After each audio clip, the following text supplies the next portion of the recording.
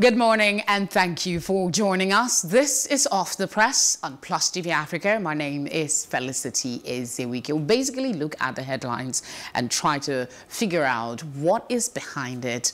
To help me make a sense of it, I have Dr. John Mark Bwala. Thank you for staying with us. Thank you. All right, we'll start with a Punch newspaper this morning, and the big one here is samples. Lagos creates 20 centers. FCT combs residents' houses. You find details on page 2 and 8 of the paper. A couple of writers. The big one we talked about in the news, but I'm hoping that the doctor will speak a little more on it. And that's the 51-year-old doctor treating COVID-19 patient dies at LUTH. 31 discharged in Lagos, Osun FCT. Sanwo-Olu awaits Jack Ma's kits. I volunteer to donate my blood for coronavirus research, says Makinde. Okay. We also have heavy traffic at a bridge along Airport Road in Abuja. In spite of the lockdown order, we see so much traffic and the police trying to ask people to go home. And of course, we see marketplaces and other roads in Lagos, Ogun. That's it on your screen now. What's underneath it? There's a story on Benue. Police arraign 4 Benue men for killing Ekiti chief. Khan declares 1-week daily prayers against COVID-19. Lockdown. 1 dies as hoodlums attack Lagos communities. At the very bottom of the paper, we have we've not discussed Ondo polls postponement. That's the Independent National Electoral Commission speaking. Aggrieved Chinese firms workers vandalize burn company's vehicle. You find details of that on page 10 of the paper. And then oil firms 4.58 trillion naira loan repayment on the threat. That's an investigation probably done by the Punch newspaper. Let's flip to the top now to see what's there. FG pays 200 billion naira to offset Genco's gas bills. Katsina, highest recipient of conditional cash disbursement. Security agents killed.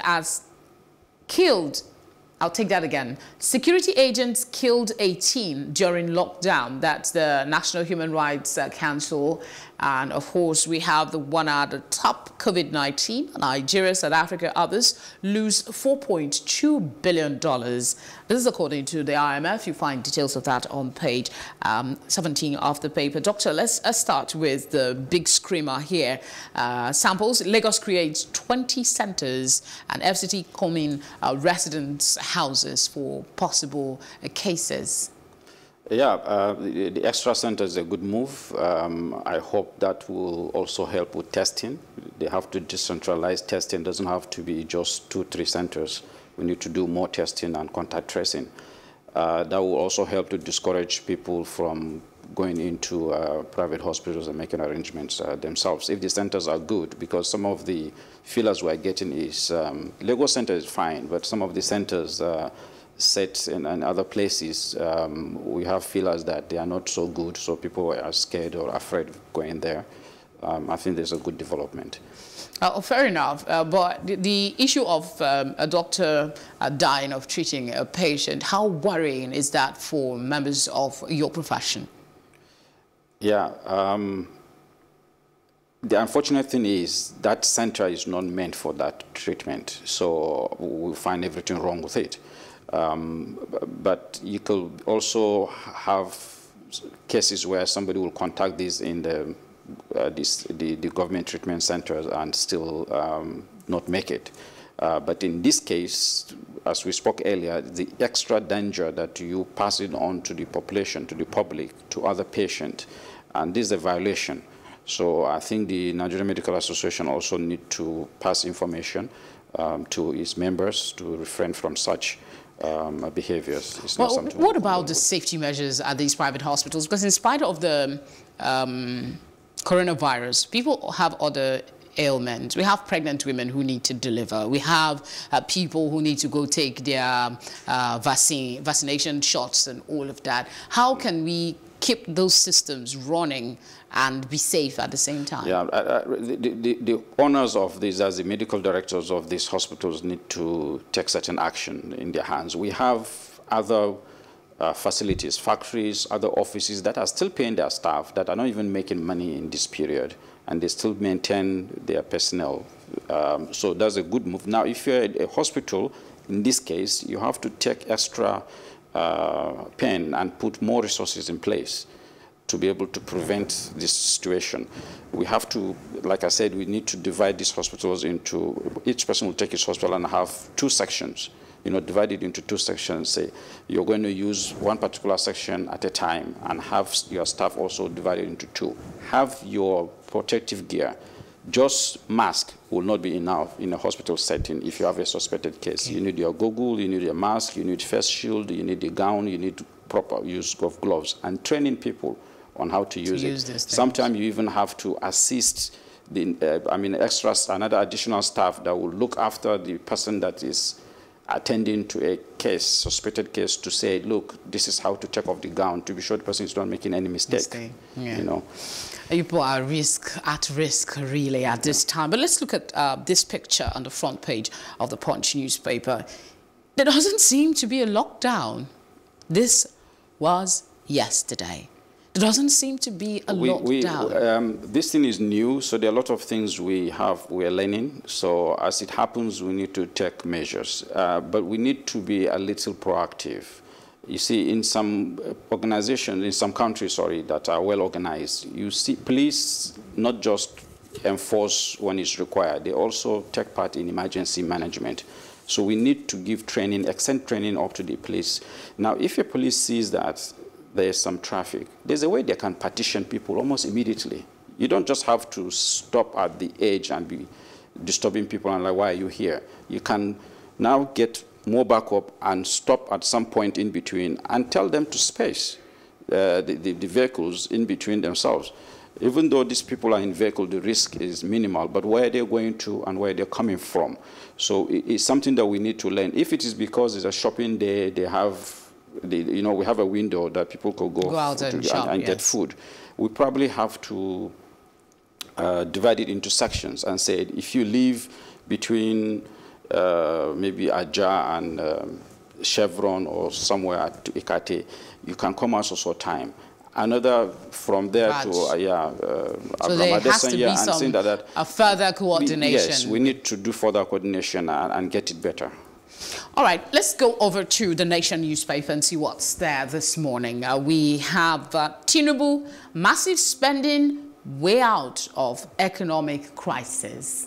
Are they going to share money? All right, there's a writer to that story. APC stalwart gives post-virus revival appeal. A couple of suggestions there for you. You might not be seeing it clearly. 8-point recommendation. You see full text of the message on pages 2 and 1 of the paper. We also have a recap of the over 2 million cases globally, as well as the death toll and the recoveries that we've had both globally and in Nigeria. Some other stories here. In the face of this crisis, we're having fires seemingly springing up from all corners. In Abuja, in the last 2 weeks, we've had a couple. Yesterday, there was another fire. And people are really worried about this because there's a picture here of another situation, I think in Ibadan yesterday. That's it on your screen. What do you make of these? Is it that the fact that people are not in these premises that's triggering this, or some persons are intentionally trying to trick us by sabotaging things? Both are possible. Usually, we don't have good regular power supply. So if someone gets there temporarily and maybe put on some appliances and left, maybe they seized power and the person forgot it, that can also happen. Trigger fire. Can trigger. And then once in a while, so when you are actually in use of these things regularly, you will know ahead of time when it's showing some sign. Maybe it's an air conditioner, but in this case, people are not actually going to work. But however, since we've seen some of these behaviors outside, it's also likely that people are taking advantage. Yes. All right, let's see this one about 32 patients discharged in Lagos, Osun, Kaduna, and the FCT. It has a rider. Break COVID-19 transmission link. Buhari urges a PTF. Let's start with the good news. Is it good news, really? Because there are some quarters where there are fears that these people that are said to have tested negative twice might still be harboring the virus in their bodies. No, once you test negative, nothing is impossible in medicine, right? Anything is possible. Anything can happen. But if the person has been checked, and because there's a criteria for discharging, so most of the times you hear around some countries outside here that people were discharged and they were tested positive again. Remember, some people were living in their houses before they now moved to the hospital, and they're probably not alone. They maybe also have family members that already have, yeah. So now they've gone home and they are now mingling with this same case.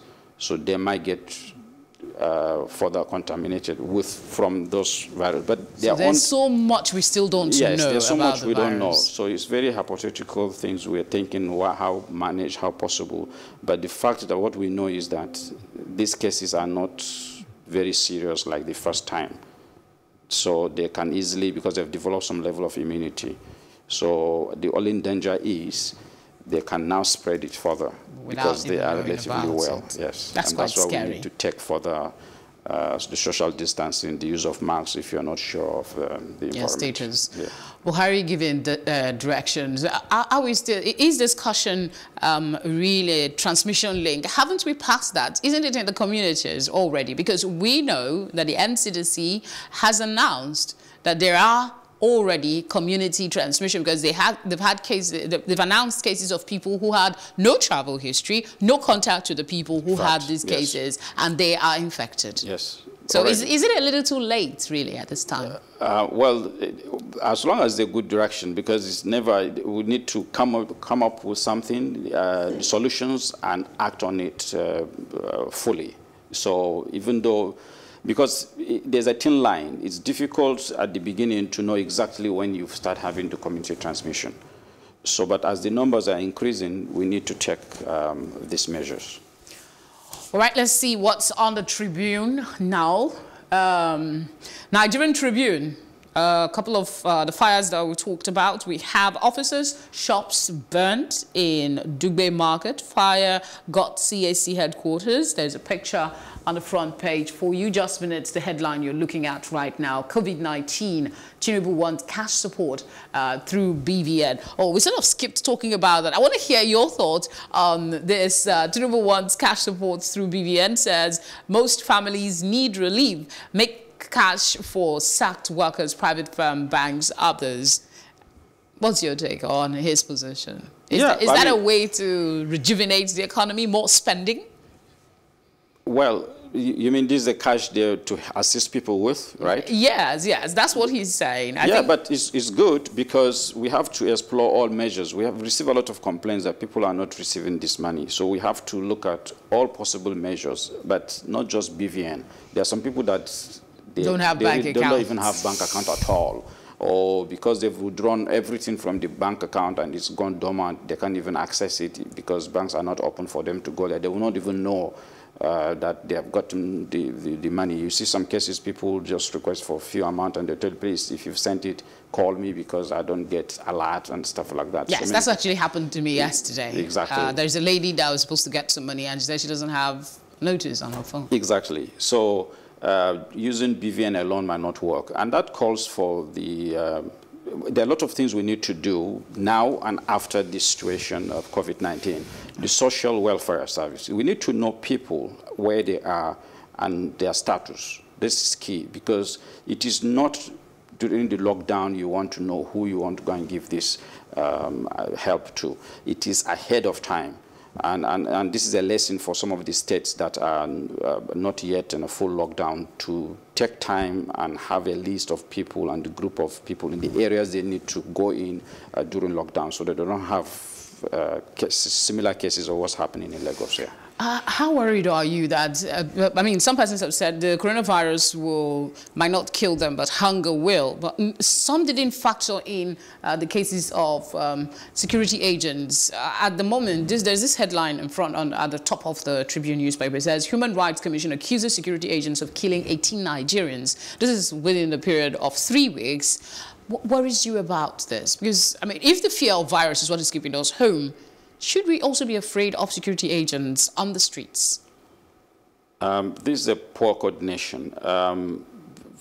We have to take a lesson from here, and I expect the Commissioner of Police in the various states to talk to their men. Definitely it's going to happen. When somebody is hungry, you can't stay at home. You will likely go out to see if you can get bread or somebody to help you. And it happens. There's a case that I know happened in the Northeast when the person got a gunshot. Why? Because they were all locked down at home and they were safe during the Boko Haram crisis. But he had to go out towards late evening. And when he was asked, because thank God he survived, he said, look, it was because I wanted to get food. And then he got shot, you know, not by police, but the Boko Haram insurgents members. So that's worrying, really. Yeah. Let's see what's on Business Day. On the front page, worst recession since 1987 means Buhari's poverty rollback vow a mirage. For ordinary Nigerians, life will get bleaker. Doesn't sound really good to be reading this, to be honest. There's a picture of Governor Babajide Sanwo-Olu leading by example, of course, with social distancing during a press briefing. That's the big picture on the front page. Experts call for more private sector role for Nigeria post-COVID-19 as Business Day holds second digital dialogue. Stocks jump by most since early January as Dangote Cement gains 10%. That's some of the headlines on the Business Day. That's it on your screen now. We jumped quickly to The Guardian. We just pieced the two of them together. Government under fire over COVID-19 evacuation, emergency flights. There's been some controversy over that. There are two riders to that story. Lagos, Abuja airports record daily arrivals. Over 2,500 foreigners evacuated. We also have the countdown of cases in Nigeria on the front page as well. And how U.S. suspension of WHO funding threatens COVID-19 fight. Medical experts warn of health system collapse. Government to use special register BVN for palliatives. Lots of talk about that. FG restricts begins evacuation of trucks in Lagos. But before we go, I want to take your quick thoughts on the U.S. suspension of funds to the WHO. What are the implications of this, especially in this time of crisis? That is, I mean, U.S. contribute the highest portion usually. This is not the right time to point fingers, but I think lessons should be learned. So if the U.S. government feel there are certain areas that it wasn't well coordinated by WHO, I think they should come out and mention to WHO to learn from it and forge further. Definitely is going to impact in a way. Even though WHO said it's not a problem, they'll continue giving the support. But, you know, these things can quickly escalate. It can progress to even a year or more. Just that it's in phases, you know. So there are possibilities that the countries, especially the developing countries that benefit from this, and also certain level of research and assistance that goes to these lower countries is going to be impacted in a way.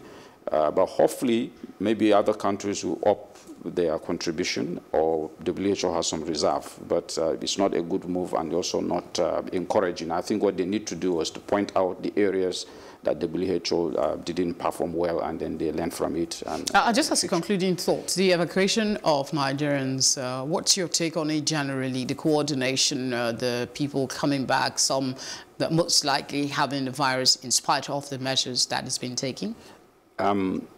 I don't know at what level, because in this kind of situation, it would be good to have them tested. You know, before you arrange this evacuation, it's not good to bring in people in thousands. You can bring them in batches where you can control their self-isolation after they have returned home. That's one.